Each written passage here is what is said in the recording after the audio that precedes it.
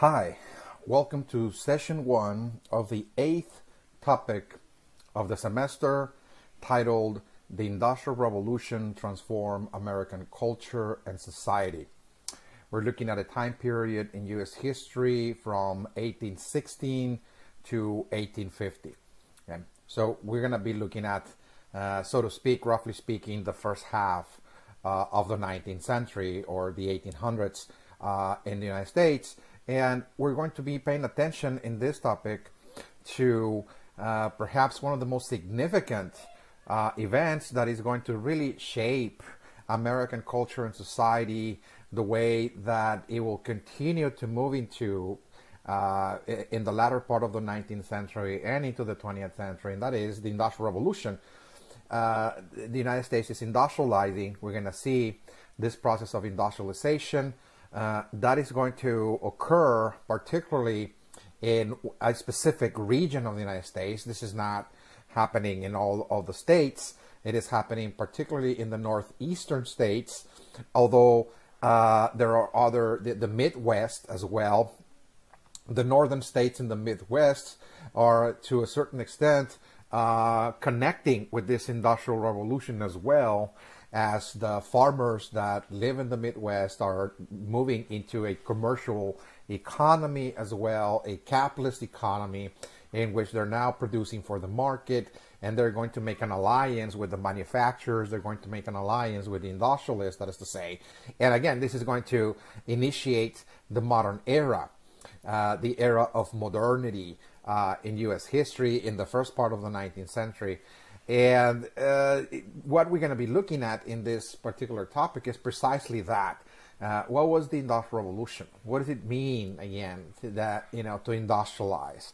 What does it entail? How human societies actually change as a result of the rapid spread of factories and manufacturing plants, for example.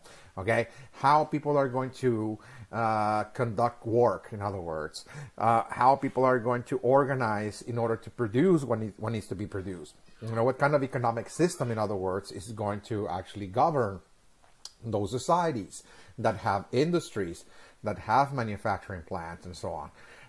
And again, so we're going to see those issues being played out in the United States and how American society is going to change significantly, particularly in the northern states. The North is going to be moving towards this industrial capitalist system, economic system, and while at the same time, the South is not. The South is going to lag behind in this process of industrialization, and instead is going to simply expand its agricultural economy based on plantations. We're going to see that more and more. What the southern states are doing is simply growing the cotton for the industries that are rapidly spreading in places like England and in the northern states of the country. And they're not going to invest in factories. They're not going to make an effort to industrialize. Okay, so this is also going to shape the way the South is going to look like as well. So again, we're going to be looking at all those issues again in this topic. Now let's turn to our outline here, so we can now have an understanding of the main components, the main parts of this topic. Again, this is the title. This is the 8th topic of the semester. We're in the national period, early national period. We already covered the New Republic. There were 3 sessions on that. And now we're moving into the Industrial Revolution. There will be 3 sessions as well, looking at the Industrial Revolution transforming American culture and society from 1816 to 1850. Okay, so this is the title. Again, and this is the main theme, this is the topic that we're going to actually concentrate for the following 3 sessions. And the table of contents it shows that there's going to be 4 main parts, 4 main components to this topic, in that we're going to examine, first and foremost, in part 1, the beginning stages of the Industrial Revolution in world history, which occurred in Great Britain. Okay, it is in Great Britain that we're going to see the first industrial revolution in human history. This is where the Industrial Revolution took place first before anywhere else around the world in the 1700s. So the significance of this is that we have to pay attention as to what exactly occurred in Great Britain that led to the Industrial Revolution and how exactly British society changed as a result of this Industrial Revolution, because by understanding the British Industrial Revolution, it's going to be easier understanding the industrial revolutions elsewhere, like in the United States, for example, or the countries that will industrialize around the world. There will be, again, country after country that is going to, by the 19th century and 20th century, that will be following those footsteps, the footsteps of Great Britain, and also moving towards industrialization. And so it kind of serves as a guide to understand that. And of course, part two, we're going to now shift our attention, our focus to the United States. Okay, looking at the first industrial revolution in the U.S. Okay, from 1816 to 1830. You know, during this period of time, the United States is beginning this process of industrialization. Is the second country to industrialize and is following the footsteps of Great Britain. But as I mentioned in the very beginning, the United States is only industrializing in specific regions of the country, and that is the Northeast, okay, the Northeastern eastern states, like New England, for example, Pennsylvania, New York, New Jersey, for example, those states. We're going to pay attention to, in part two, this first industrial revolution in the U.S. Now, in part three, we're going to look at the South, what was really going on in the U.S. South. While the North is industrializing, as I mentioned, the South is not going to industrialize, and instead is going to expand its agricultural economy based on plantations, plus the plantation system, for the purpose of growing cotton. This is the raw material that the industries in the North and the industries in Great Britain require to process into finished clothing, textile manufacturing, textile factories. So it needs, you know, they're manufacturing clothing, textiles, so they need cotton. And the U.S. South is going to start growing the cotton, and it will supply the cotton for the industries in Europe and in the United States.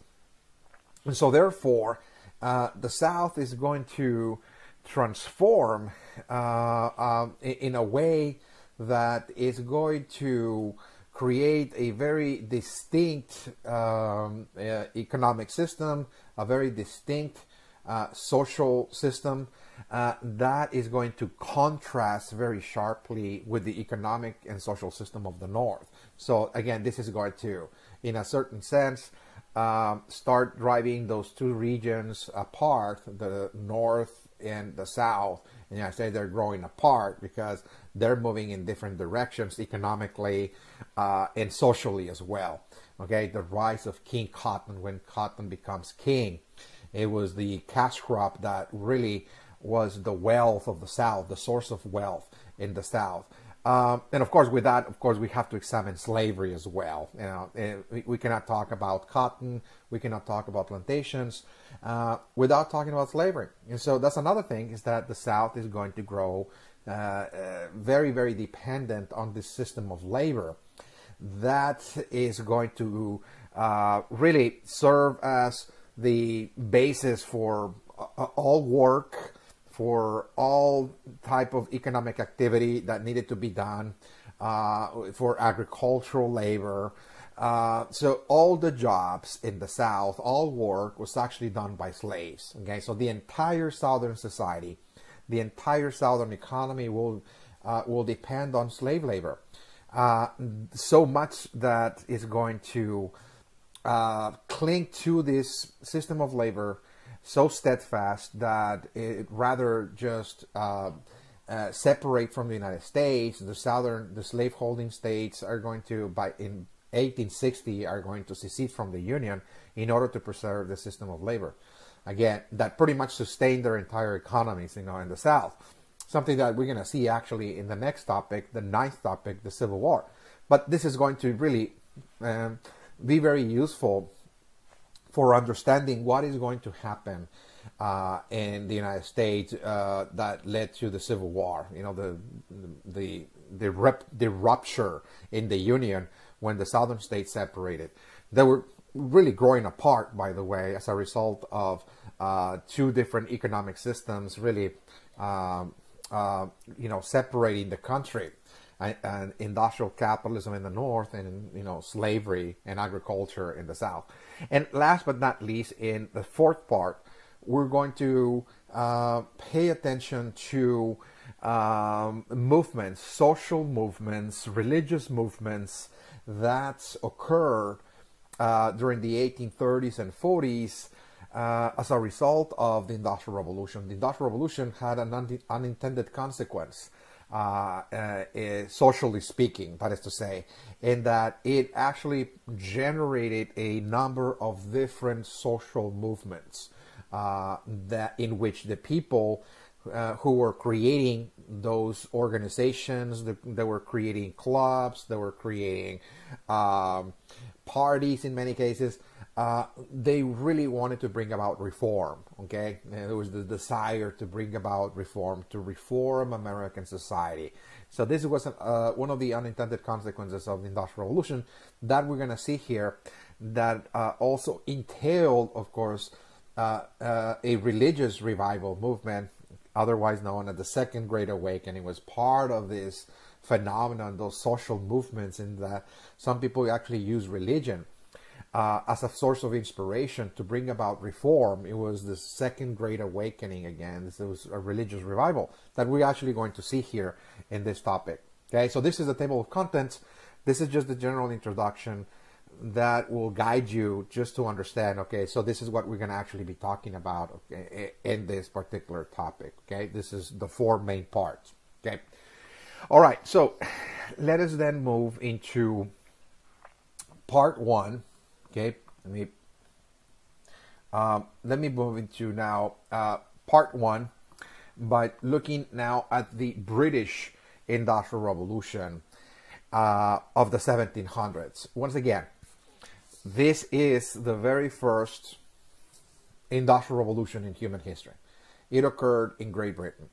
Okay, and the way the British industrialized, they were the forerunners again of industrialization.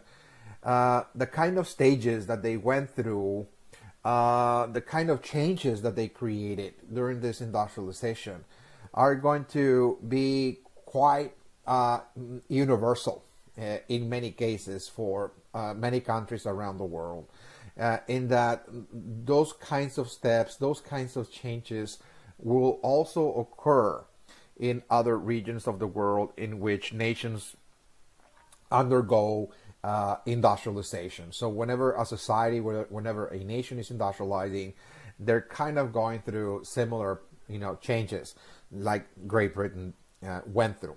Okay, so let us look at the British Industrial Revolution, and this is going to be a very useful exercise here just to understand what is the Industrial Revolution. Okay, so why was it a revolution? Okay, what does it mean that when we call the Industrial Revolution, I mean, what exactly this phenomenon did to society that was so important, so radical, that it changed very drastically the way people live? Because that's exactly what a revolution does, is drastic, radical, rapid change in the way people live, in the way people think, in the way people do work, for example. And so those are revolutions. So let us look at this process in Great Britain that are going to enable us to understand what the United States is going to go through in the early decades of the 1800s. Okay, very similar, changes. Okay, so first and foremost, Great Britain initiates the Industrial Revolution first and foremost because what really kickstart this process, this phenomenon, this revolution in industry was that what the British created is that allowed them to create this revolution in industry is that they brought about new technologies first and foremost. Why is it called a revolution? An industrial revolution is because first and foremost, the first thing that changed in Great Britain that was so essential to create all of the other changes that will be mentioned here in this discussion is that first and foremost, there were new technologies. There was a technological change. In other words, a new technology, new tools are going to be brought forth. The British scientists, British engineers are going to innovate. They're going to create new tools. That's what technology is. It's really tools and the science of tool making, the knowledge to create tools, in which people are going to use those tools to be able to survive better and more effectively, more efficiently in the world. Okay, that's what a tool is. By the way, all across human history, human beings have crafted tools that enable them to survive. Okay, think of, for example, the hunters and gatherers of early human societies that were hunters and gatherers. Their tools were actually bows and arrows and axes and so on, flintstones and all that enabled them to hunt better. In other words, to survive, to produce food. Those were the kind of tools. That's what the technology, in other words, of the Stone Age, of the hunters and gatherers. Something that actually we talked about again, the beginning, the very first topic of the semester. We were talking about the stages again, the Stone Age, etc. So tools have always been crafted by humans for the purpose of surviving. In other words, whether it's hunting or farming. Okay, the tools for farming was like the plow, for example. Okay, you come up with a tool. This is an iron tool. This is a plow. You plow the land, and so you can produce food to survive. Okay, the wheel is another tool, by the way. Okay, for transportation purposes. So again, at every turn, when we examine human history, human beings have always innovated. They have always brought forth new tools that were designed to allow people to do work more efficiently, more effectively, for the purpose of surviving in the environment. In this case, food production, for example. Okay, food production. But the Industrial Revolution created new tools that were not yet present in human societies. The British were the first ones to actually bring forth those kinds of tools that are going to really be the tools of industry, the tools of the modern world that we currently live in, even today, again, the 21st century. And the tools that I'm actually referring to are machines. Okay, first and foremost, the Industrial Revolution was considered a revolution because it was a revolution in technology. Okay, it was a technological revolution, first and foremost. Okay, a revolution in technology. Technological change was happening in a very accelerated rate in the 1700s because what the British did was really create machines, bring about, they initiate what is called the machine age. Okay, the machine age. The age of the machines.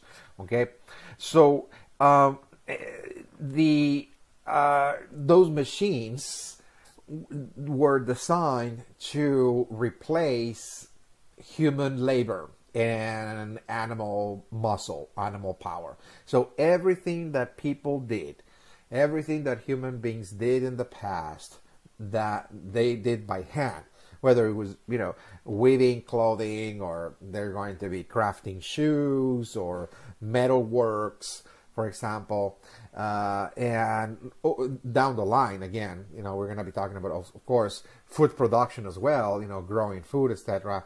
That what the Industrial Revolution is going to do is actually replace what was previously done by human beings by hand, that took a lot of work and a lot of time, or it was done by animal muscle, whether it's transporting products. You have to use, of course, an ox cart or horses, etc. And they're going to be replaced by a machine. Now a machine is going to do that work, okay, much faster, much easier than ever before. Okay, this is called the mechanization of production. The production of commodities, the productions of goods are now going to be done by machines. Of course, human beings are still operating the machines. They're the ones making the machines, they're the ones operating it, and so on. It's true. But the machine is designed to do the work much faster. Okay, so obviously what this is going to do is that with those new technologies, those machines, is that we're now going to see the production of commodities, the production of goods, moving at such a faster and a massive scale, again, that this is going to lead to the era of mass production, the mass production of products, the mass production of consumer goods, because now the machines are actually the ones actually doing the production, okay, in such a massive scale, very rapidly, that there's so many units being produced every week, every month in any given industry. We're going to be talking about industries down the line in just a few minutes here. But first and foremost, what the Industrial Revolution actually did is that it brought forth new technologies. Again, it was a technological revolution, first and foremost. That's why it's called Industrial Revolution. Now, the question is, why is it that Great Britain innovated those technologies, the machines? Okay, what was really going on in Great Britain that allowed the British to generate those machines? So the historical background of the British Industrial Revolution goes back to really an energy crisis that the British faced. Okay, so the British, as well as virtually the rest of humanity, depended on wood in order to generate energy. Let's say energy for cooking, okay, energy for heating water, if somebody needed to take a hot bath, for example, or if you wanted to create metal works, iron works, you needed wood. Like blacksmiths, for example, the blacksmith will use wood in order to heat the iron ore and trying to mold it and create swords or plows and wheels, etc., horseshoes, etc., all of that. And it was done by hand, very slowly and very gradually, because wood was very limited. It only reaches certain temperatures, 400-degree Fahrenheit, so there's only so much you can do with it. But there's now an energy crisis, by the late 1600s, early 1700s, there's an energy crisis in Europe in that they're running out of wood. They have cut most of the forest in Europe, and so they are really looking for an alternative energy source. So the British, of course, realized that there was a huge amount of coal deposits in the British Isles. And so this is really part of the geography of Great Britain, is that, again, the British Isles were blessed by nature with a lot of coal. They're sitting on a gigantic mine of coal. Coal is everywhere. And so they realized that this will be the new energy. In other words, that we have to shift from wood to coal because we're running out of wood. So therefore, we have to move towards more coal-based energy. Okay, so it was something of a necessity. In other words, there was no option. So it is in this transition towards coal that the British realized how efficient coal was for generating energy, that it was slow burning to begin with, as opposed to wood that is fast burning, so it is very slow burning, but also that you can actually reach higher temperatures, triple the amount of wood, 1200 degrees Fahrenheit, triple. So with coal, you can actually smelt iron ore. You can actually liquefy it. Okay, you can reach such high temperatures that you can actually just mold iron in any way, in any shape you want. Okay, again, there's going to be no limits as to what you can do with iron ore, because now you're using coal, that is to say. Okay, so this led to, of course, mining expeditions. The British are now trying to create mining expeditions, explorations. They're going to be extracting those minerals out of the ground in Great Britain, the coal and the iron ore. So this is going to lead to, let's say, mining companies, okay, mining industries. This is something that is barely beginning, by the way. Okay, they're not really that advanced. They're not in an advanced stage in which those are large companies, but there's mining expeditions, there's mining companies engaged in the extractions of those minerals. And eventually, what the British are going to do is that they realized that what they needed to create was steel plants. Okay, because now that they have the coal, then they can just, generate an industry, as the steel industry, okay, in which they're going to now smelt iron ore on a massive scale, because now they have the energy system. They have coal, they have sufficient coal, more than they could ask for, and now they're going to use this energy in order to smelt iron ore in larger furnaces in order to smelt the iron ore, and they're going to use the steel or the iron in order to create machines. So the machines were all made of steel, they were made of iron, metals, etc., and they're now going to be crafted in those steel plants. This is a transition stage in which from moving from wood into coal allow them to create mines, mining industries, which allow them to create, in turn, steel plants or steel industries that are now able to smelt iron ore, liquefy it, and pretty much put it in a mold and create whatever, whatever tool, hardware, or ironwork, etc. Whatever they are going to imagine, they can actually create it, because they can mold iron ore in any way.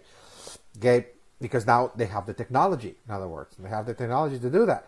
So again, this led to the machine age, because most of the tools that the British are going to craft are machines. They're going to now imagine that they can create. Now that they can mold iron in any way, they're going to now create machines,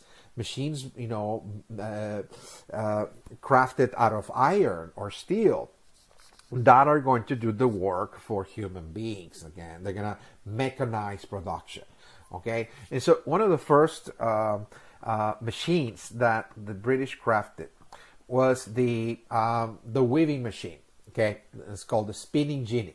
Okay, this is the first machine that the British innovated that is going to replace what people did by hand in the past, the artisans weaving wool or cotton by hand. It took many days to actually come up with a piece of clothing like a sweater, etc. Okay, a skirt or pants, etc. It took a long time, by the way, because everything was done like an art, like a sort of piece of art, if you will, like an artwork, okay, by an artisan in his or her own private shop. Okay, artisans had a shop in their own homes, and in the house they actually were crafting clothing by hand. But now that we have this spinning jenny again, that we're going to now see that those machines are going to replace what was done by hand, and there's going to be people weaving cotton, weaving wool on such a fast rate that we're going to now see the era of mass production. Of course, this is the first machine, if you will, of the British Industrial Revolution. So this is the first machine, and it started out quite simple. This is like a prototype of one of the first machines they crafted, which over time, year by year, the British were going to innovate and make the machine more sophisticated, to operate much faster, more efficiently, and so on. And so what the Industrial Revolution also brought is, again, innovation.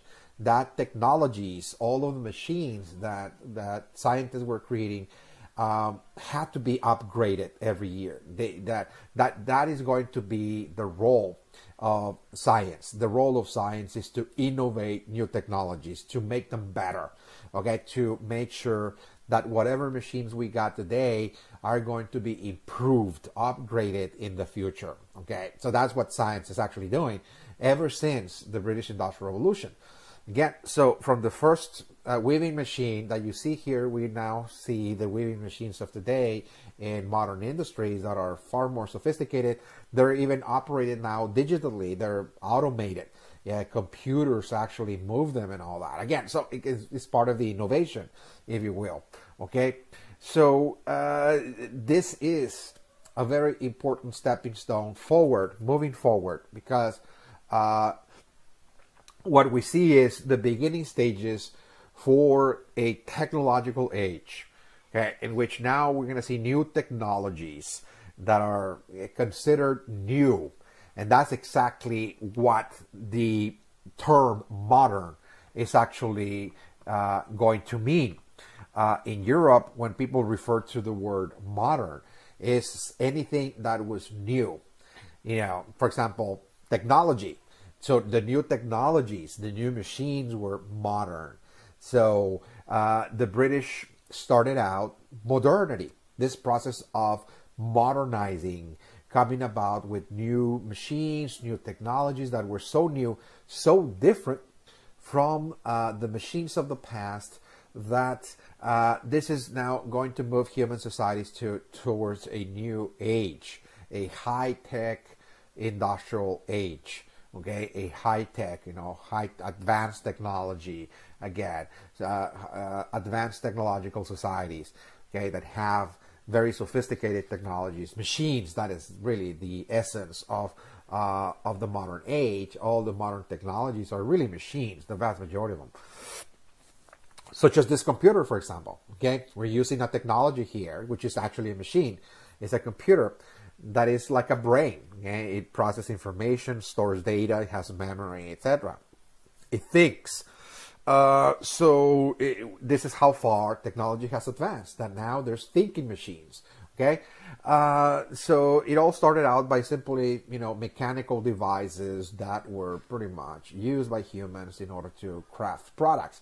So the British are also going to come about with modern transportation systems as well. Okay, new transportation systems, machines that were designed to transport products, to transport people, to transport raw materials, to transport consumer goods. Those are industrial size machines. And why this is going to be so required, in other words, because what the British realized is that now that they're mining iron ore, they're mining coal, well, they need to transport the iron ore and the coal to the steel plants. Okay, so how are they going to do it? Are they going to use animals? That's a traditional form of transportation, by the way, that people use all over the world. They use ox carts or horses, etc., so they can transport products. But this is not really practical, because those resources, those mineral resources like the iron ore and the coal, is just so heavy. And now you have to transport it to the industrial plant, might be very far away from the mine. And once you have the steel being produced, animals are not going to be able to carry it. You know, wherever those products, wherever those, the steel, etc., that they need to be actually taken into some other places, etc. So this is not very practical. What we need is an industrial machine that will be able to transport large loads of cargo, large loads, tons and tons of cargo, whether are, again, mineral resources or consumer products, finished products, etc. Again, so part of this new technology, this technological revolution that the British initiate, is also a technological revolution in transportation. It's a transportation revolution. There's new technologies, and it all really came about with the innovation of a machine, an engine, the steam engine. This is going to be the engine that is going to propel the machines that the British are about to create. It's called the steam engine. It runs on fuel. Okay, so instead of using animals to propel, let's say, a cart, etc., now you're going to use a steam engine, and the steam engine is going to be the one that is going to propel forward things like, for example, railroads, okay, and steamboats. Okay, so instead of relying on animal power or wind power, you know, ships use wind power. They use sails in order to actually capture wind currents to propel the ship forward, to carry goods, to carry cargo around the world. That instead of using those traditional forms of transportation, now the new technologies are going to use a steam power. It's a steam engine that you have to power up with coal. There's like a boiler, if you will. You have water there. You boil the water by using coal. You heat up the water. The water becomes steam, and is pressurized, and the steam itself moves pistons, mechanical parts that either move railroads or steamboats. And you got now a technological revolution now, because more than ever, okay, goods and people are going to be traveling so fast around the world. It all started in England, by the way, the railroad revolution and the steamboat revolution. But as the other countries of the world are also moving towards this new technology, we're going to see that more than ever. Again, people are going to be moving all over the world by moving around steamships or railroads as well. Okay, so again, this is extremely important, how the world is about to change in Great Britain as the result of actually initiating, again, technological change. This is a technological revolution.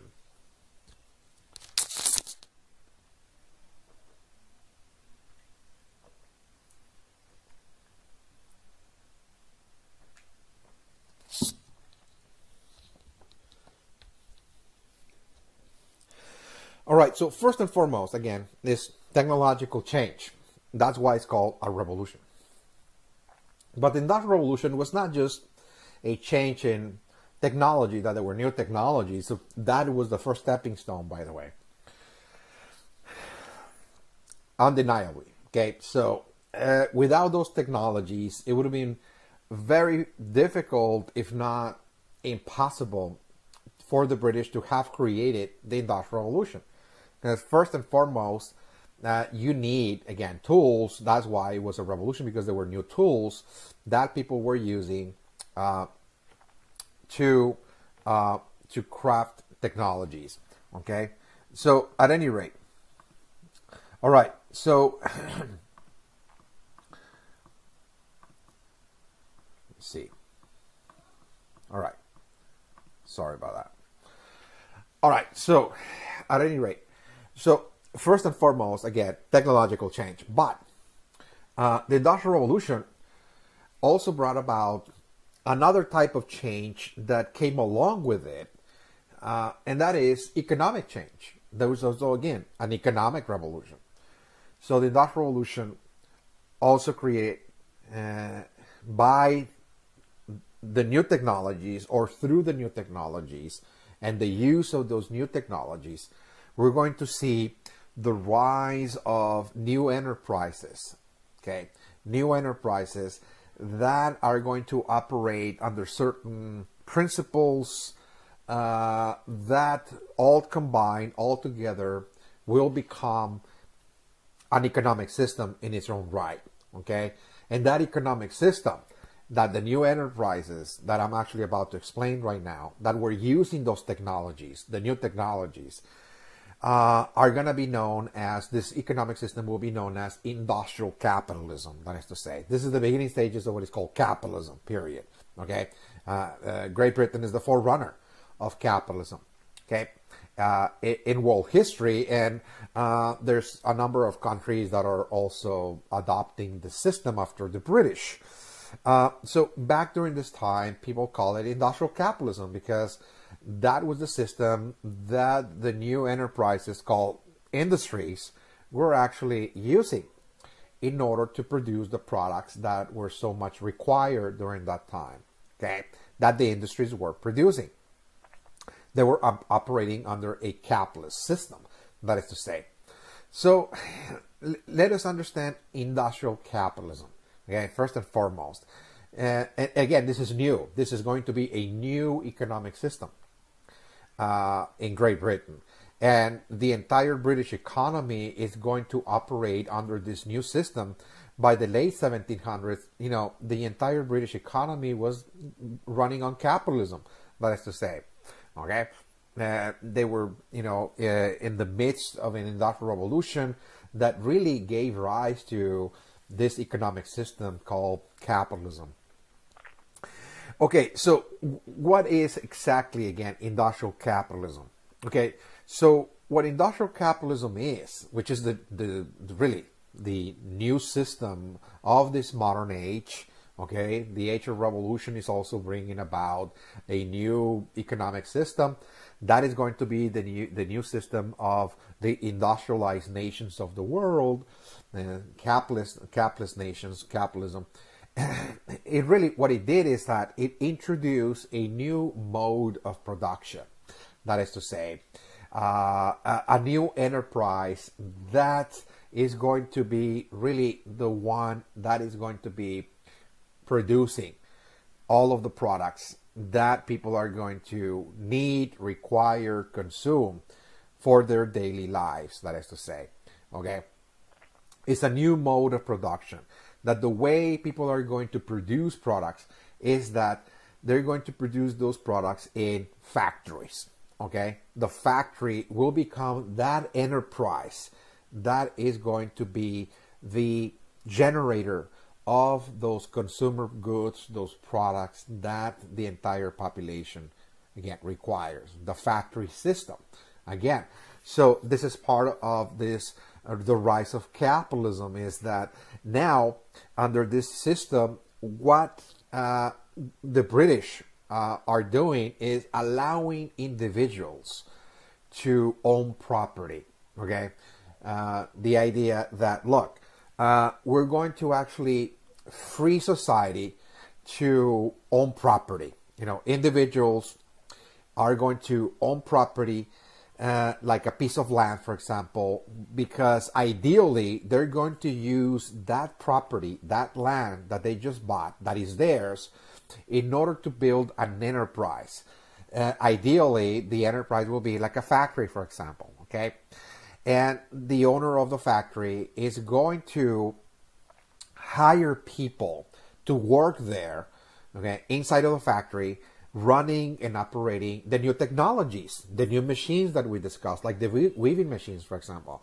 Okay, so people are now going to earn their living by earning wages. Okay, the one way that people in England are going to actually earn their living, pay for whatever they need, etc., food, housing, etc., everything they need, clothing and the like, is that they're going to earn money in those enterprises, the enterprises like a factory, taking a job there be paid a wage, and with that, they're going to pay for everything that they need as well. Okay, so again, this is going to be a new system on the rise. Great Britain is really creating this new system of capitalism, this new mode of production in which most of the products that are actually produced in society are produced in factories. And how the factory system is coming about is because the British introduced the idea of private property. Individuals can actually buy land or own property, because by owning property they can actually transform that property into an enterprise to generate wealth, that is to say.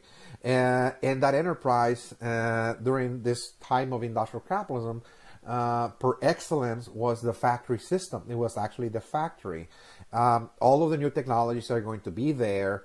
The merchant or the owner of the factory is also going to invest in technology, not just in the enterprise, but it's going to move machines inside of the factory, and he's going to employ people. He's going to hire people permanently, that is to say, to work there as well. And this is something new, because nowhere around the world do we see people working for wages.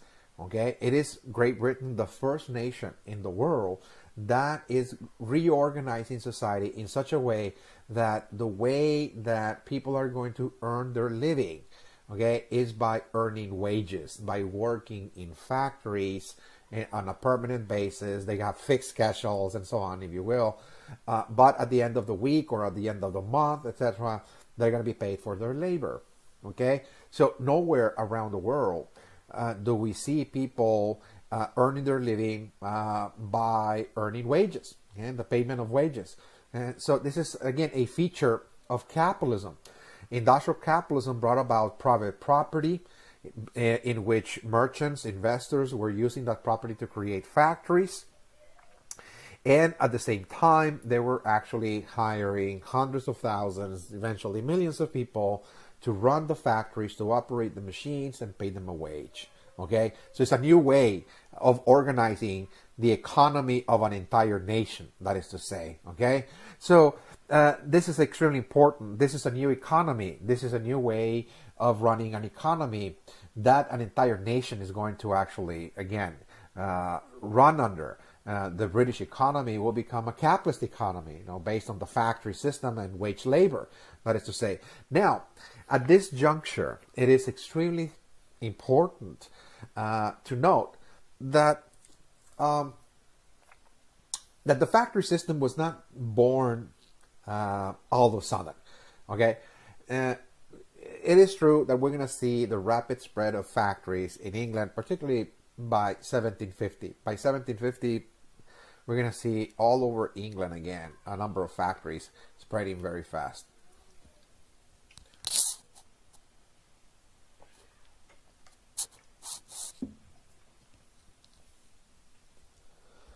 But it really went through stages.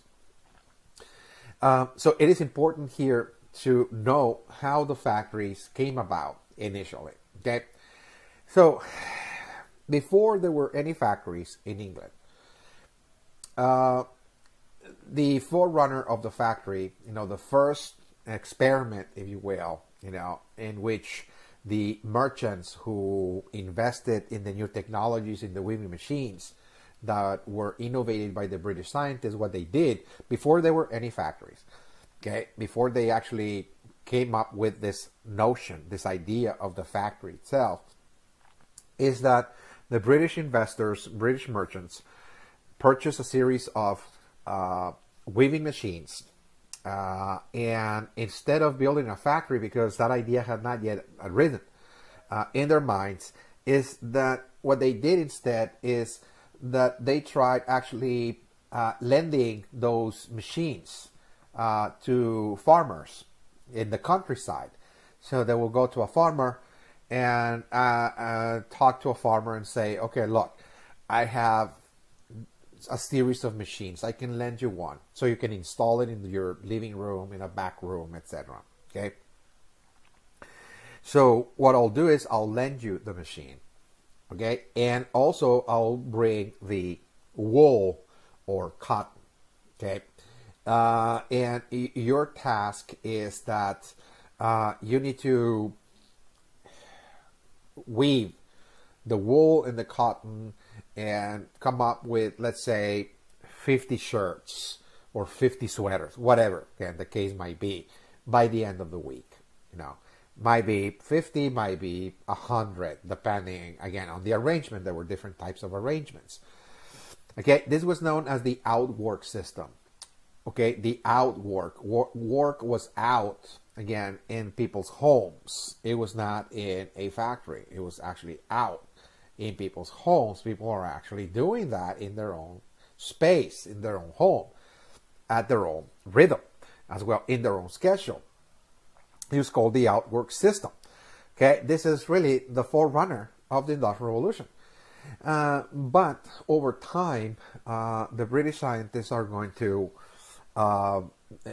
become very disillusioned about the outwork system, because every time they went back to pick up the finished textiles, the finished goods, they often realized that the farmer, in this case, didn't have the materials ready. Okay, maybe 50% was ready, maybe 80%, etc. So instead of having the 100 units as promised, they will say, oh, I've only done 20, I've only done 50 pair of pants, or not the 100, etc. So there was always, again, coming short.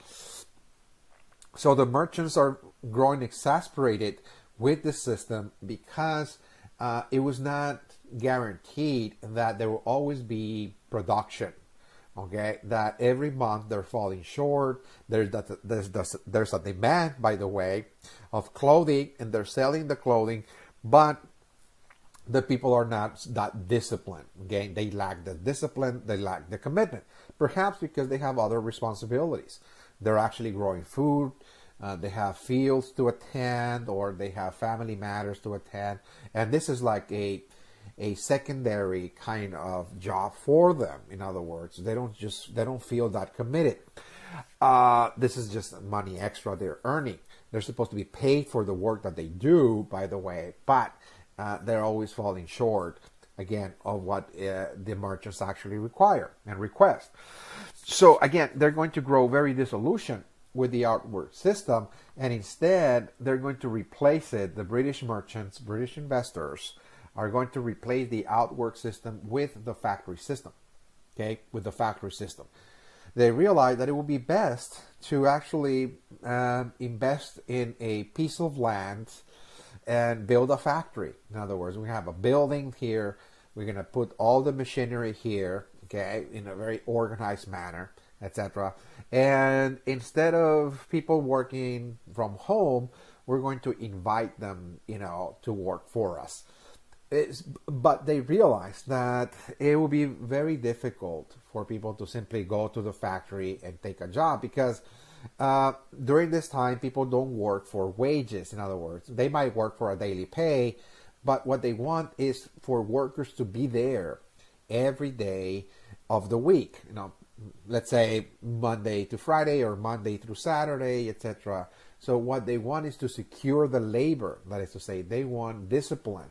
They want for people to be there and weaving those, the wool or the cotton. They want to guarantee that every week, every month, they're going to have production, because there's a demand for clothing.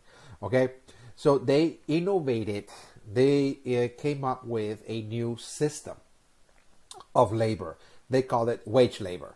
So what they did is that they told people that, look, if you come to work for us, this work is permanent, and this is not just for a daily pay, but rather this has a fixed schedule. It has a set schedule. You work on this, Monday through Friday or Monday through Saturday, whatever it is. And if you come in here every day during this time frame, at the end of the month or at the end of the week, I'm going to pay you for your labor. Okay, I will pay you, for every hour that you spend here. But you need to be here every day. So there has to be a commitment. In other words, the condition to have the job to be on the job, is that you need to abide by certain rules, by those schedules, by those time schedules, that is to say.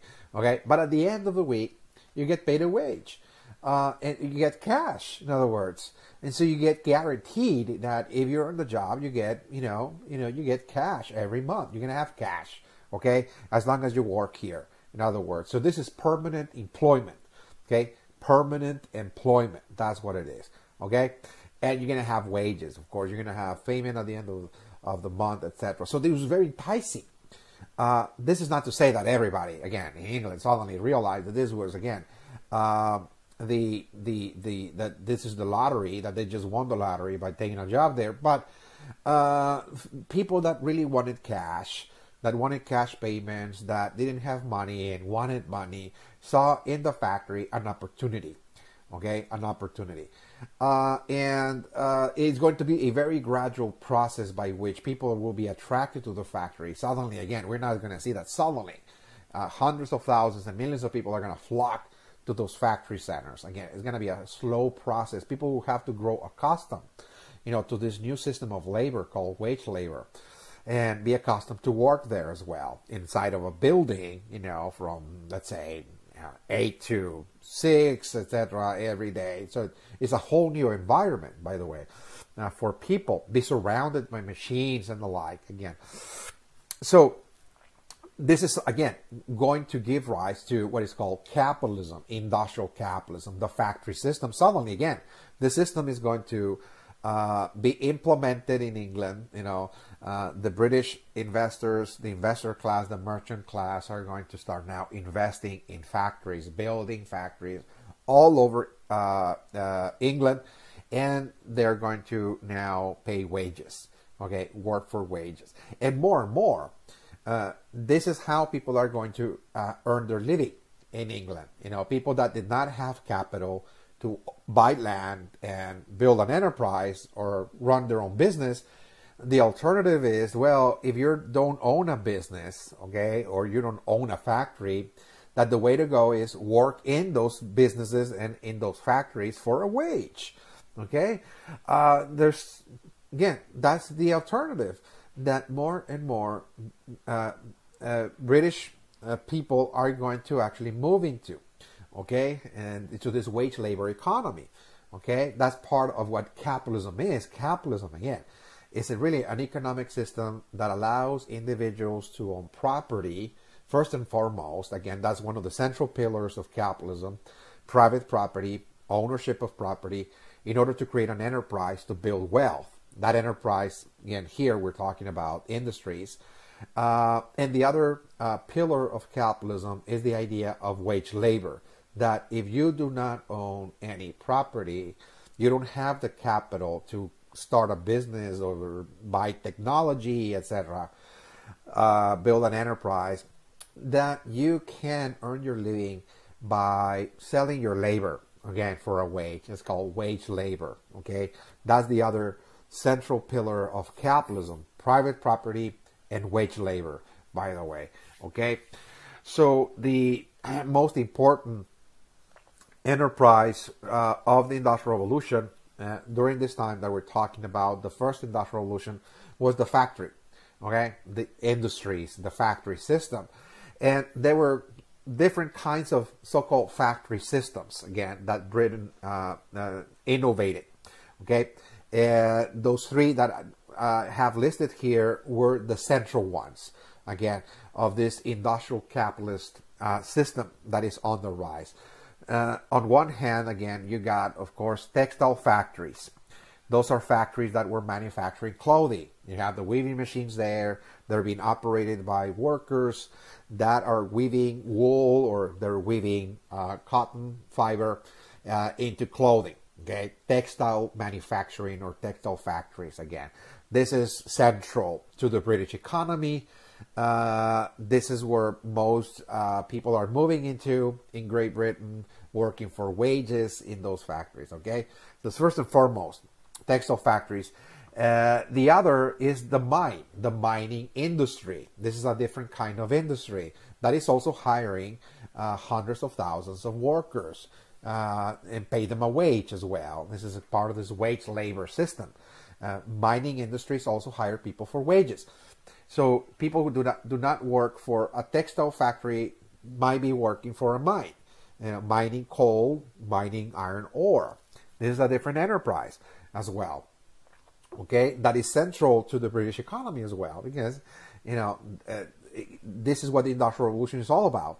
Coal, the new fuel, in other words, of Great Britain is now coal. We need to mine it, and from coal we create iron works, steel. All the machines of industries again are built from iron ore. So again, we got that. And of course, number 3, steel industries. This is another industry as well, another kind of factory in which people are smelting the iron ore and creating steel to create tracks, like for building railroads, for example, building locomotives, wagons, steam engines, and the like. Again, so all the steel or the metal works are being processed, they're being manufactured in those steel plants that also again hire many people to do that kind of job there as well. Okay, so first and foremost, again, this is again another very fundamental part of the Industrial Revolution, that besides technological change, there's also economic change. There's a new economic system.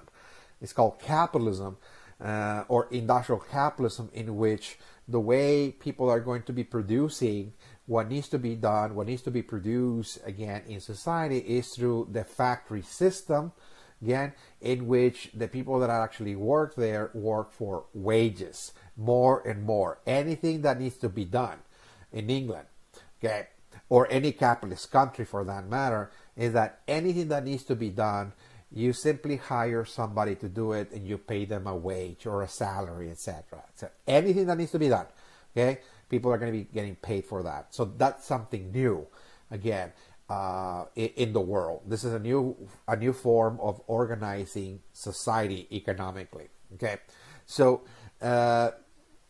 economic change was part of the Industrial Revolution. Okay, but there's another type of change that also was part and parcel of the Industrial Revolution. It was not just technological change or economic change, but also social change. Okay, the social revolution was also a revolution in society, because the way people live is going to be altered forever with the rise of industries, okay, with the rise of factories, with the rise of wage labor.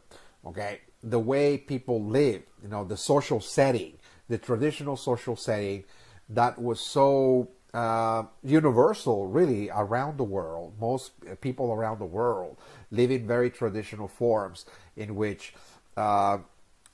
literally before the Industrial Revolution, 90% of the world's population are farmers or peasants working the land. Again, 90%. So 9 out of 10 people that you met, let's say, before the 1700s, anywhere, whether you're looking at Europe or Africa, you're looking at the Middle East or Asia or the Native Americans, again, literally, virtually all over the world. People lived, again, from growing their own crops, growing their own foods. It was an agricultural civilization in the past. Okay, it's an agricultural civilization that had existed for thousands of years, and people lived in small communities or towns, etc., that were sustained by farmers or peasants that were growing food for people, etc. Again, or people were growing their own food in small communities. Or people live in villages in which all of the members of the village work together in order to generate crops to sustain the entire village. But that's how people live. Those were actually agricultural societies. But the Industrial Revolution is going to change that.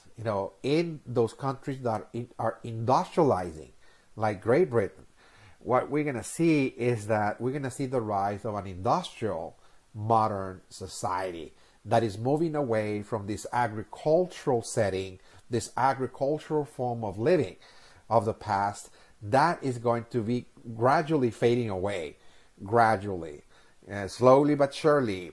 the ways of the past, those tradition forms of living in which people living in the countryside for most of the time, they work the land, growing crops, etc., living in communities or villages, etc.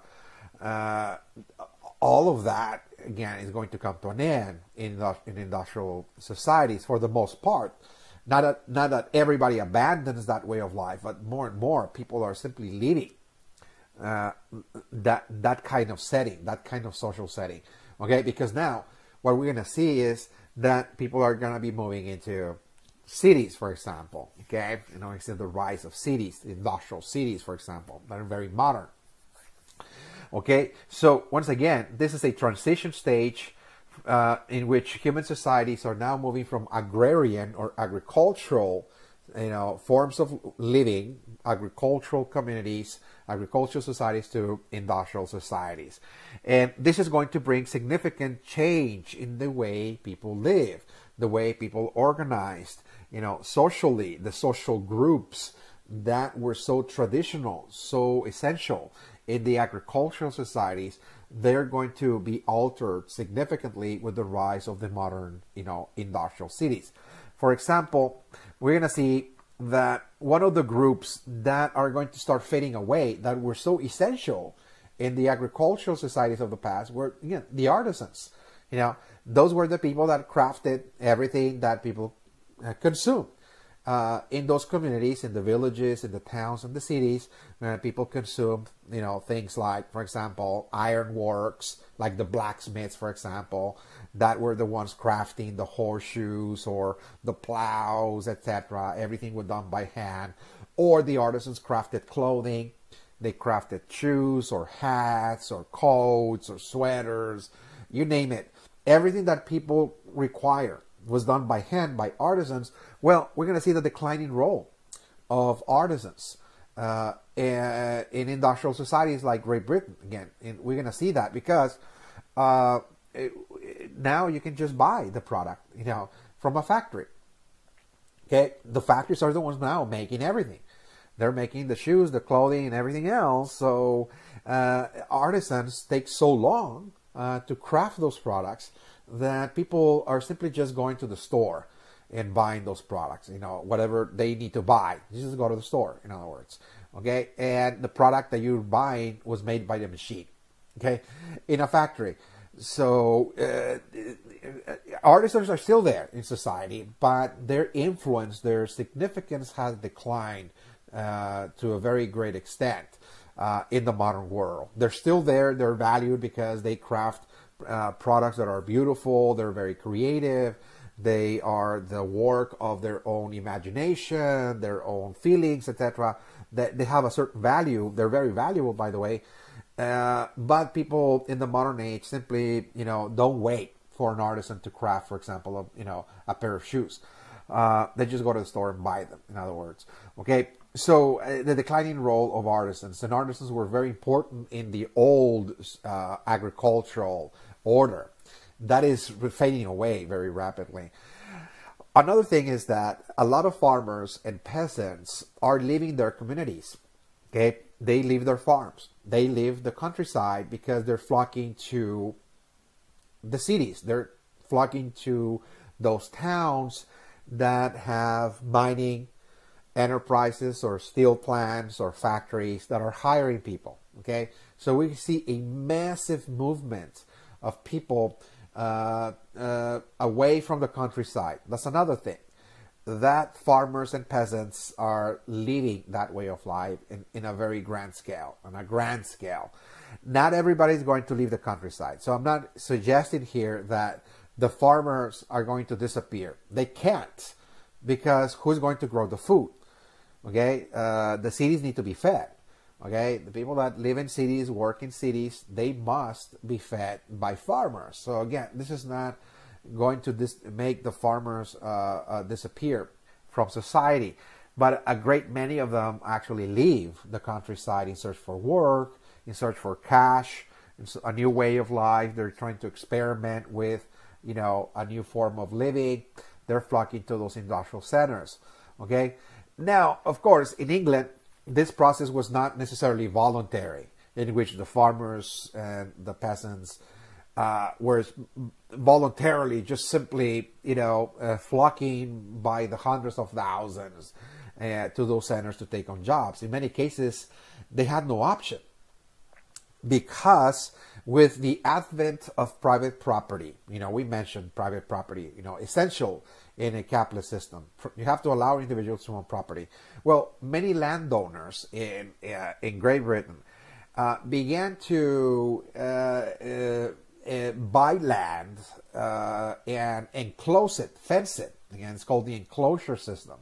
Okay, and so many of the lands that they bought or that they actually owned, that they actually turned into private property, what they did is that they pretty much removed all of the peasants that lived there, that were actually working the land and paying tribute to a landlord.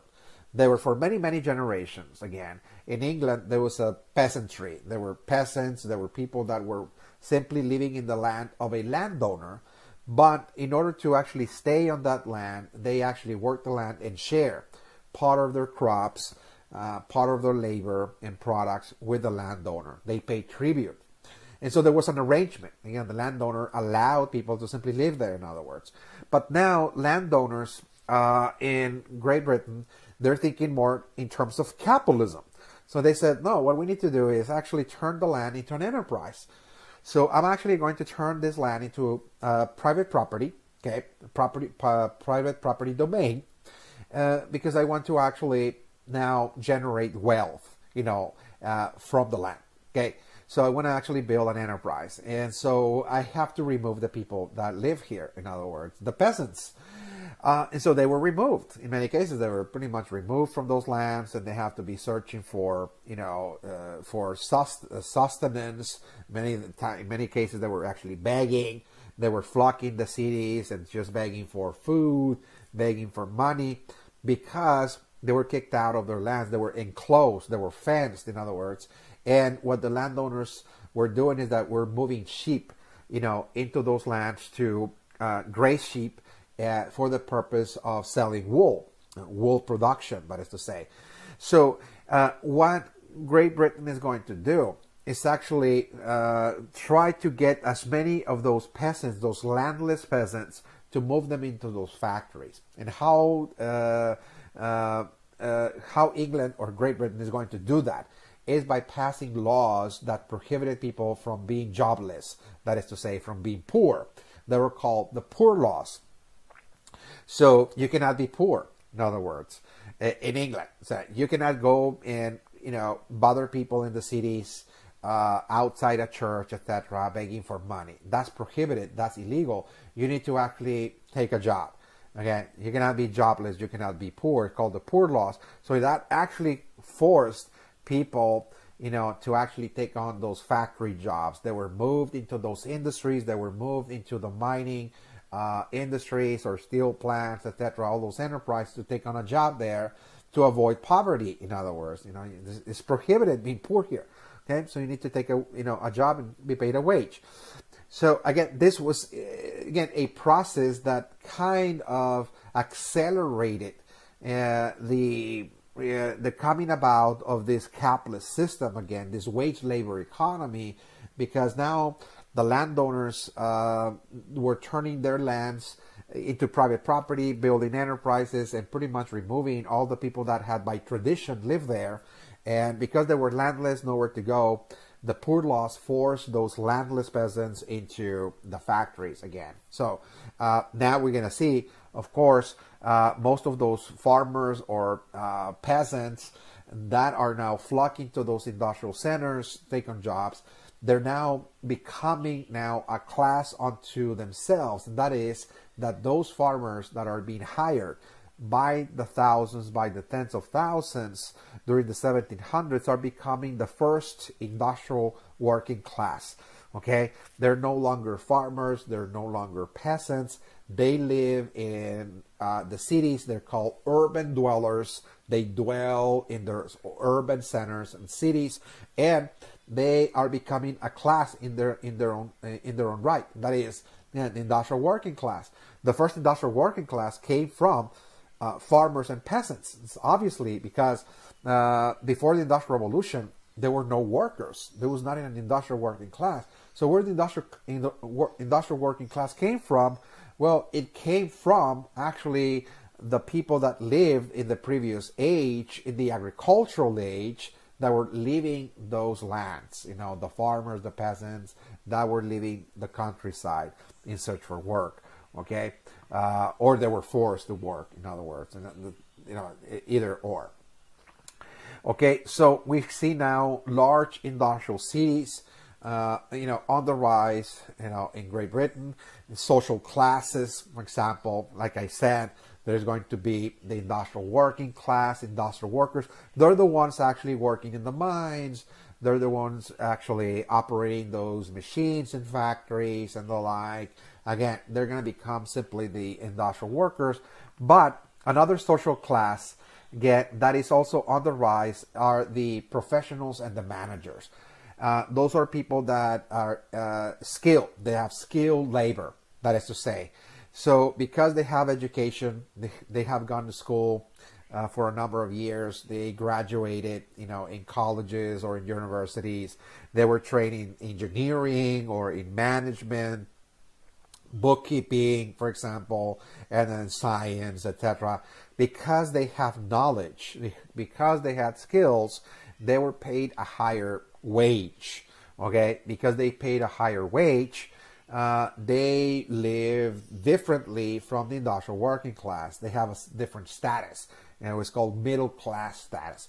So the Industrial Revolution is also going to begin the process, the emergence of a middle class. Okay, is on the rise, very slowly, very gradually. So this is not to say that suddenly, you know, there's a large middle class in Great Britain in the 1700s. But again, the beginning stages for the rise of the middle class is now present, because those are going to be the professional class, the managers, the supervisors, the accountants, the engineers, etc., that are essential in running the enterprises, the factories. They're the ones fixing the machines, innovating new machines, etc.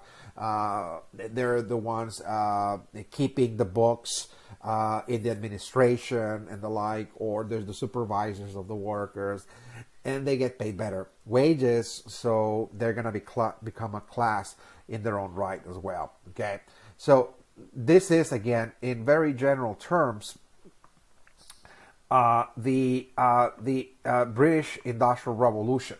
Okay, so that was the British Industrial Revolution. So just to recap, so everything we have said, I mean, just to be, again, very, very clear, again, what we have covered so far. Okay, so once again, the British Industrial Revolution, what it did is actually create dramatic transformations in human societies. England is the forerunner of those transformations. And those transformations is, first and foremost, technological.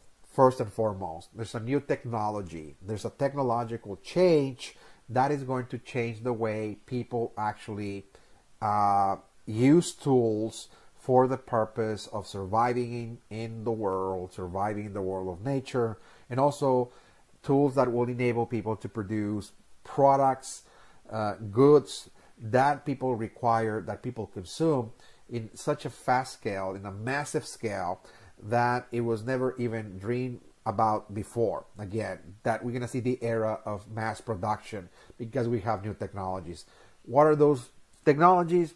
Machinery, okay? Machines, the machine age, okay? Weaving machines or the steam engine that are going to propel things like railroads and steamboats again. So first and foremost, the Industrial Revolution brought technological change. The Industrial Revolution also brought economic change because it actually gave rise to a new economic system in which the way people actually organize themselves to generate what needs to be generated is also going to change, because now people will be allowed to own property under this new system that the Industrial Revolution introduced, this new economic system known as capitalism or industrial capitalism. people will be allowed to own property. Okay, individuals can now buy land, for example, that they're going to use to build factories, okay, or enterprises like a mine, for example. You can have a mine, you can own a mine, you can own a factory, you can own also a steel plant. And you're going to hire people, again, to run those industries, to operate the machinery, the new technologies that the scientists are innovating, and you're going to pay people a wage, okay? So this is very essential. This is a new way of organizing society. There's going to be people buying land, building enterprises, which they're going to use those enterprises to hire millions of people to operate those industries, those factories, to run those factories, and they're going to be paid a wage, okay? Wage labor. It's a wage labor economy. This is how, in Britain, people are going to earn their living. They're going to take a job in those industries that are on the rise, and they're going to actually be paid a wage or a salary for that matter, okay? And so the Industrial Revolution brought another change, and that is social change. Human societies that are industrializing change, okay? And they change from being simply societies centered in the countryside, in the production of crops, okay? Societies that are organized around villages or farming towns or farming communities. They're going to change to now become societies in which the vast majority of the population are going to live in urban centers, large urban centers, what we call today cities, industrial cities. Again, there's a social change because the artisans are declining in significance.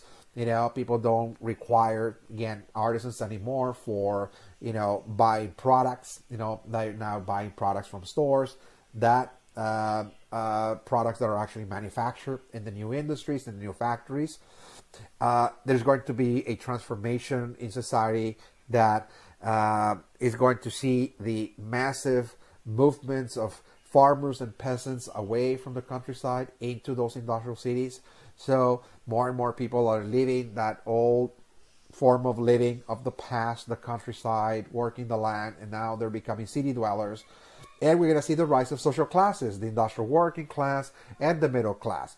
Again, so all of that, again, is essential to understand how nations, after Great Britain, how nations that are attempting to industrialize, how they're going to change.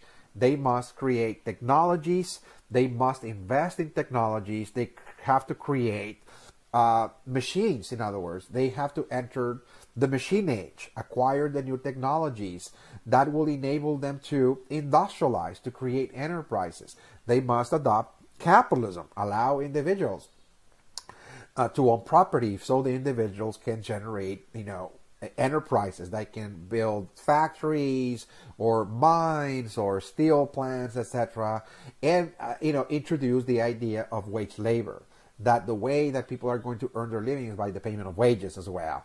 Okay, that this is essential for industrialization. You know, introduce the idea of a wage labor economy as well. Okay, and also that societies or nations that will industrialize are going to see really the end of the traditional forms of living. You know, that those agricultural societies with their structures of the past, they're going to be disintegrating, you know, very rapidly, because we're going to see the rise of big cities, and most of the people that used to be living in the countryside are flocking there by the thousands. And we're going to see now the rise of modern industrial cities with social classes, etc. It's pretty much essential.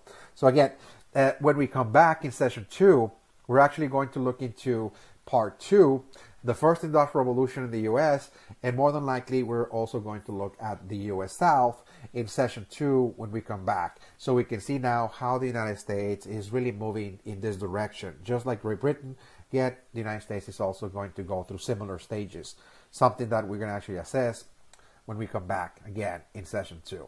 That's all I have for you, and I'll see you then in session 2 for the remaining portion of this lecture. Thank you.